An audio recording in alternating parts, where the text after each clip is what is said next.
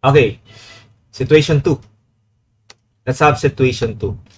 Refer to the plane truss as shown. Given yung P, dimensions A and B and S. So, given lahat dito ang dimensions. So, first question, how much is the reaction in kilonewtons at A? Then, the reaction at B. The third question, find P so that the reaction at A will be equal to 25 kilonewtons. So, bali reactions lang yung mga hinahanap dito, no? Wala tayong sinusolve na internal forces on the truss. Lagyan natin ng values. Ilagay ko lang yung values, then unahin ko yung part 1 and part 2. So, reaction at A, it is a roller support. So, it is perpendicular to the plane of the roller. Tawagin ko siyang R sub A. While at B, we have here two reactions, no? Two unknowns in general. We have vertical reaction at B and horizontal reaction at B. But what we want here is the reaction at B. The term is reaction only. Wala siyang binanggit na vertical reaction. Wala siyang binanggit na horizontal reaction at B. So we will use the total reaction dapat. Yung isi-solve natin is the total reaction. Okay? So, for me, unahin ko lang si B. Para unahin ko si B pagkuha sa reaction. Kasi based on this orientation of the load, madaling mag-moment sa A. Because these loads here are wind loads. These are perpendicular to the member. Bali, yung moment arm nilang tatlo is ito. Ito na yung moment arm natin. Hindi na natin kailangan pang i-resolve into components. Ito mga forces na yan. Okay? So, summation of moment at A equals 0. Again, 10 kilonewtons, perpendicular yan, kaya moment arm natin is 2.5. And that will cause clockwise movement about A. 10 times 2.5. Now, 10 kilonewtons, again, perpendicular, the moment arm is dalawang 2.5 about A. And that's still clockwise. 10 plus 5 meters. The other one, 10 kilonewtons, tatlong 2.5 naman yung kanyang moment arm. 10 times tatlong 2.5 is 7.5. Then, yung B sub B, yung vertical component of B, will cause counterclockwise. The total moment arm, ilan to lahat?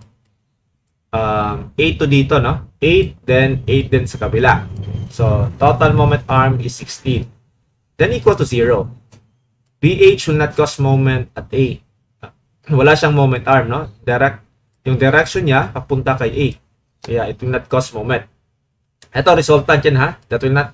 Bale, kung ginamit natin yung components, huwag mo munang isipin si resultant. This is the resultant of the two components of the forces. So, kuha natin si B sub B, 9.375 kilonewtons. Again, that's not yet the answer for part 2 or number 5. Ang answer dyan must be total reaction. Ngayon, to solve for A, mag-summation of forces vertical na lang ako. To solve for the reaction at A. Kunin muna natin yung angle of inclination theta. Okay? So, to solve for that, meron akong dimension dito sa right triangle na to. This right triangle. I will have here cosine of theta. Adjacent is 8. That's 2 plus 2 plus 4. And hypotenuse natin is 4 na 2.5. 4 na 2.5. Kuha muna natin yung angle theta. 36.87 degrees. Alright? So, yung angle theta, if this is from the horizontal, take note, these forces are perpendicular to this member. So, the angle theta, if we look at here, okay, kunin natin yung resultant ng tatlo. Since equal yung values nila and equidistant sila, the resultant of the three forces will be acting at the center. Pwede mong gamitan ng Varinian's theorem, no? Pag moment ka dito, yung resultant dyan dadaan talaga sa gitna kasi equal distance with equal magnitudes. So the resultant is just the sum of the three given forces. So that's 30. Tatlong 10 kilonewtons, you have 30 kilonewtons. Anong gamit ng theta, sir? So again, the theta here from the horizontal to this inclined length. Ngayon, itong force na yan is perpendicular to that inclined length. So the theta will be transferred from the vertical. Okay? So, by this, pwede na tayong mag-summation of forces vertical. Huwag mo nang isipin itong tatlong forces. Ginawa na natin siyang one single force. Summation of forces vertical equal to 0. We have RA plus V sub B upward. Then minus the component of this R downward. So, nasa kanya yung angle theta. So, that must be cosine. 30 cosine theta. Ganito dapat. Then, equal to 0. Again, wag mo na itong isipin kasi ginawa natin silang one single load which is the resultant. With V sub B known, it is 9.375 and theta known, 36.87. Kuha natin si RA. So, this is the answer for part 1. For part 2 naman, again, R sub B yung gusto natin. Kukunin muna natin si B sub H. Obviously, si B sub H can be solved by summation of forces horizontal. So, we have the horizontal component of R. That is R sine of theta or 30 sine of theta. Then, minus BH. Minus BH equal to 0. Again, theta is 36.87 degrees. Kuha natin si BH.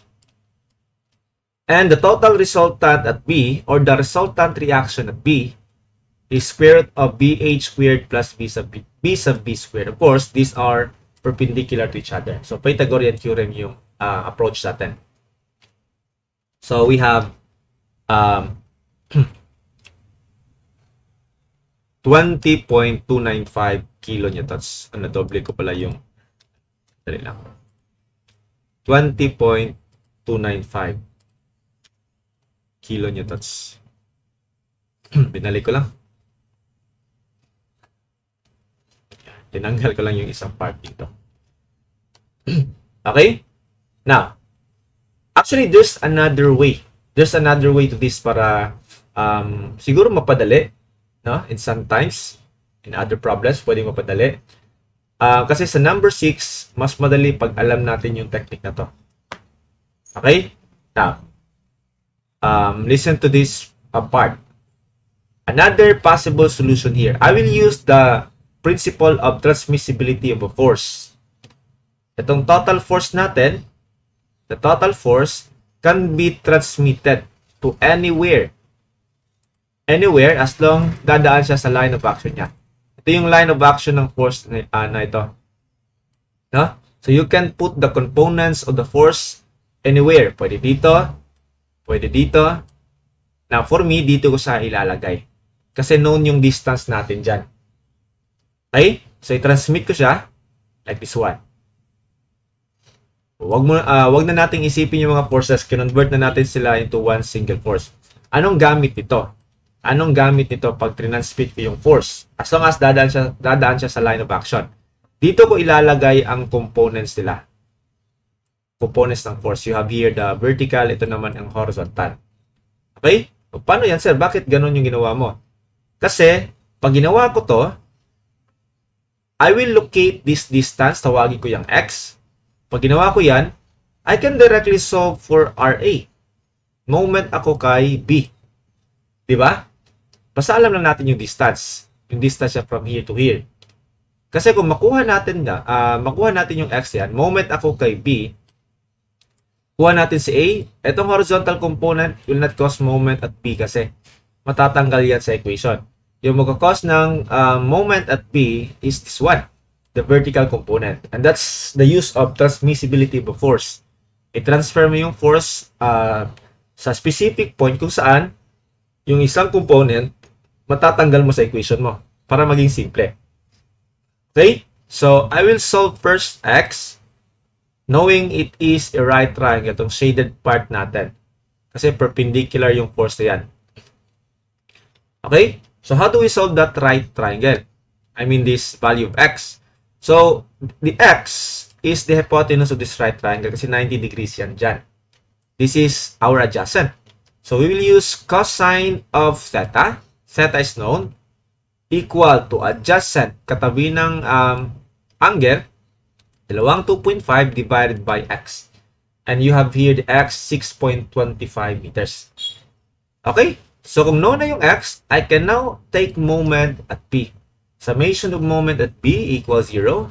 So, we have RA times total of 16 clockwise. Okay? Then, the vertical component of this is 30 cosine theta. 30 cosine theta. Its moment arm is from here to point B. And that will cause counterclockwise. Kaya minus. So, minus 30 cosine theta. Moment arm must be a total of 16 minus x. Tanggalin natin si x, 6.25. Then equal to 0. So, napasimple natin yung solution. Now, using the resultant and transmissibility of force, kuha natin the same value of RA. Part 1. Okay? And summation of forces vertical, kuha natin si B sa B. Dito nakuha, inuna natin na si A.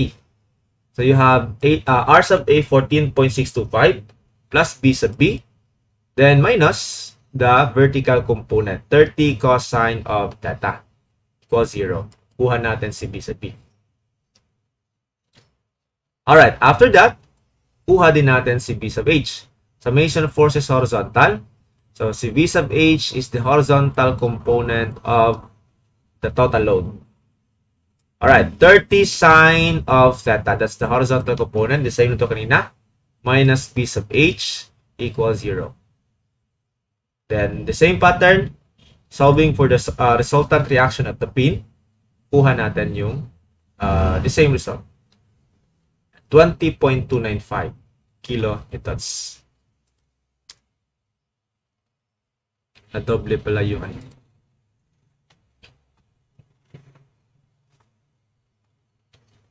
Alright, 20.295 kilonewtons. Now, part 6. Alright, sa part 6, ito magagamit na natin yung concept na to. Yung ginawa natin here. Kasi sa part 6, ito yung tanong niya. I mean part 3. Find P. Ano na yung P natin? Find P so that the reaction at A will be equal to 25 kilonewtons. Binigyan tayo ng reaction at A. Si P naman yung hahanapin. Take note, yung P natin is yung isa-isa dito. The resultant is 3P. Tatlong P. Na? RA is 25. Binigyan tayo ng RA. RA is 25 kilonewtons. Okay? So, kung alam natin yan, unlike kanina, no, kung sa first solution natin, uunahin talaga natin kuhanin si B sub B, no? Hindi natin agad ma-express si R sub A kay P. Kasi nag-moment tayo kay A. So, medyo mahaba yung magiging solution mo pag hindi natin to ginamit. Unlike dito, pag moment tayo sa B, then we have RA times 16, where RA is 25, RA times 16. Then, the vertical component of this, again, that's 3P na yung ating force kasi anong si P? 3P cosine of theta. Moment arm is 16 minus x about B. And counterclockwise, 16 minus x. Again, this will not cause moment about B. So, ito na lang, equals to 0. Nakuha natin si P. P is 17.094 kilonewtons.